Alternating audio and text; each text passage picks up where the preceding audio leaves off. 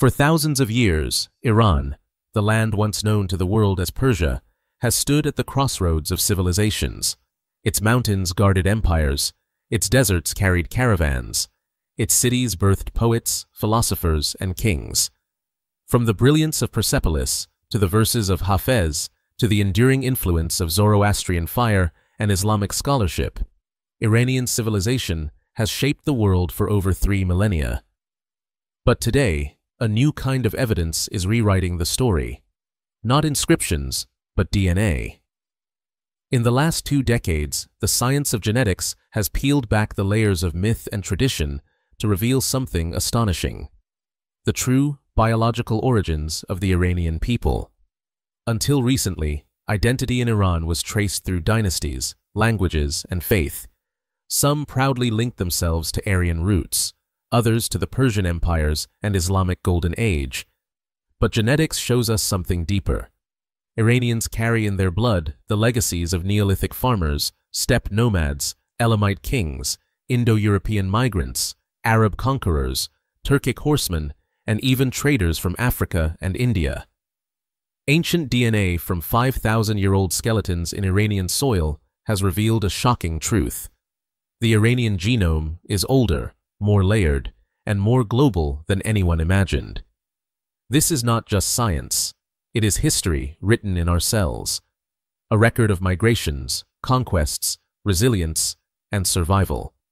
So in this journey, we'll trace the genetic story of Iranians, from the first farmers of the Zagros Mountains, through the Indo-Iranian migrations, the Persian empires, the Arab and Turkic waves, and into the diverse mosaic of modern Iran. And by the end, you may see that Iran's legacy and its people are both more ancient and more interconnected with the world than history books ever told us. Long before Persia, long before the word Iran even existed, the Zagros Mountains were already alive with human settlement. Around 10,000 years ago, at sites like Ganjdare and Tepe Abdul Hussein, early Neolithic communities emerged. These were among the first in the world to domesticate goats and cultivate grains. Archaeology shows us their villages, hearths, tools, burial sites. Genetics shows us their ancestry. Modern DNA analysis reveals that these Zagros farmers were genetically distinct from the Anatolian farmers who spread agriculture into Europe. They were part of a separate branch of the Neolithic Revolution, carrying their own unique genetic signatures. And remarkably, those signatures remain in modern Iranians today, especially in the West and South. These early farmers were not Indo-European. They were not Semitic. They were the original inhabitants of the Iranian plateau, the genetic foundation upon which all later layers would be built. By 3000 BC, one of the first great civilizations of Iran had taken root, the Elamites. Centered in Susa, in the fertile plains of Khuzestan, the Elamites built city-states that rivaled Mesopotamia. They developed writing systems, rich art, and architecture. But their language was a mystery. It was an isolate unrelated to Indo-European or Semitic tongues, a linguistic orphan. For centuries, historians debated their origin. Genetics provides a clue. Ancient DNA shows the Elamites were largely descended from the same Neolithic Zagros farmers, with additional admixture from the Fertile Crescent. In other words, the Elamites were the children of Iran itself, an indigenous civilization, long before Aryans or Persians. Their culture would fade after repeated defeats to Assyria and Babylon. But their bloodline lived on, absorbed into the future peoples of Iran. Then, around 2000 to 1500 BCE, the world shifted. From the northern steppes, the vast grasslands stretching from Ukraine to Kazakhstan, came new tribes. They rode horses. They herded cattle. They were the Indo-Iranians, part of the great Yamnaya-derived migrations that had already transformed Europe. They brought with them not only a language, the ancestor of Old Persian, Avestan, and Sanskrit, but also a new genetic signature, steppe ancestry. This steppe DNA blended with the older Zagros farmer ancestry, creating the hybrid that defines much of the Iranian genome today. In fact, when scientists analyzed ancient remains from Central Asia and Iran, they found this dual heritage everywhere: 50 to 60% Neolithic farmer, 20 to 30% steppe nomad, the rest from regional exchanges. The Indo-Iranians did not erase the old populations, they fused with them. And this fusion laid the foundation for the tribes that would one day be known as the Medes, the Persians, and the Parthians. By the 7th century BC, Iranian tribes had organized into kingdoms. The Medes established power in the northwest, but it was the Persians, under Cyrus the Great, who created the first empire that spanned continents. The Achaemenid Empire stretched from the Indus Valley to the Balkans, from Egypt to Central Asia. It was the first true superpower, and yet, even at its height, the Persians never lost their roots. DNA studies of remains from Achaemenid times show the same steppe farmer blend that defines Iranians today. The empire was a cultural melting pot. Elamites, Babylonians, Egyptians, Greeks, and Jews all lived under its rule. But genetically, the Persian elite were still overwhelmingly Iranian. This is one of the great paradoxes of history, an empire built on diversity but anchored in deep continuity. When Alexander the Great conquered Persia in 330 BCE, Greek culture flooded the land. New cities rose. Greek art and philosophy mixed with Persian traditions. But in genetics, the impact was surprisingly small.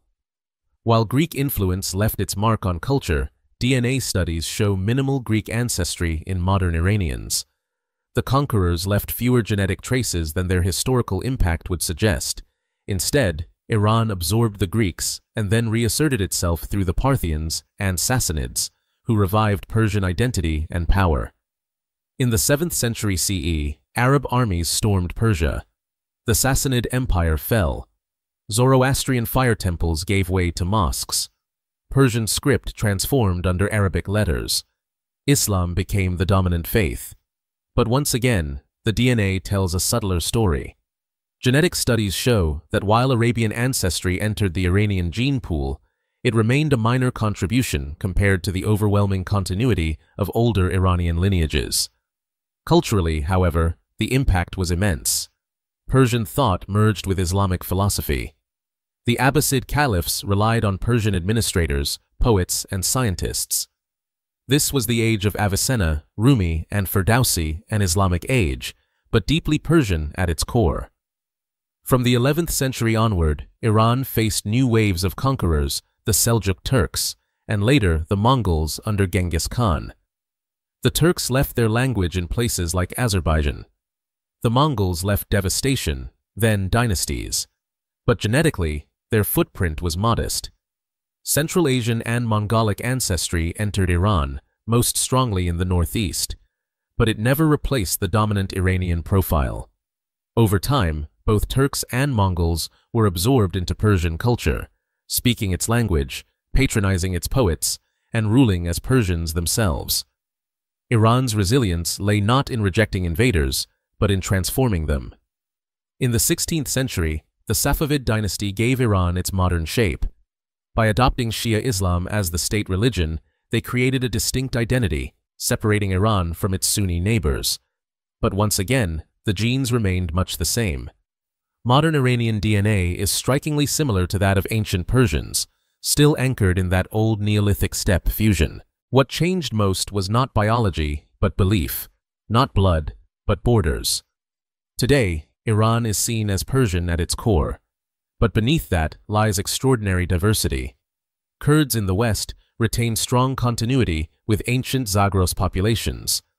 Lurs show long-term isolation with unique genetic markers. Azeris blend deep Iranian roots with Turkic ancestry.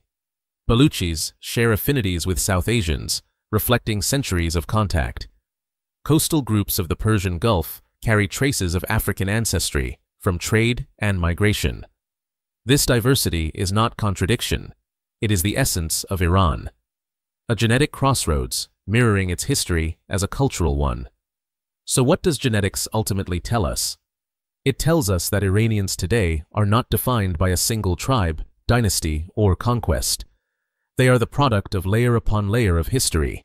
Neolithic farmers of the Zagros, steppe nomads of the Indo-Iranian migrations, indigenous Elamites, Persians, Medes, and Parthians, Arabs, Turks, and Mongols, traders from India, Africa, and the Caucasus. And yet, through it all, a common thread endures, a deep genetic continuity that links modern Iranians to the earliest farmers of their land. Identity is often told as a story of purity, of unbroken lineage, of singular origin. But Iran's genetic story proves the opposite. It shows us that identity is a tapestry woven from many threads, resilient because of its complexity. To be Iranian is not to descend from one people, but from many. It is to inherit 10,000 years of resilience, creativity, and transformation.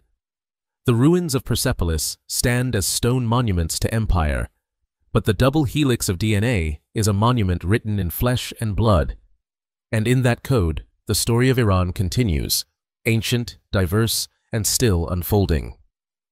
If you've enjoyed this journey through the unique DNA of Iran, let us know in the comments. Have you taken a DNA test and discovered some Iranian roots? Share your stories, we'd love to hear them. And don't forget, if you enjoyed this video, give it a thumbs up, subscribe for more content, and hit the notification bell so you never miss an upload. Thanks for watching. Goodbye for now.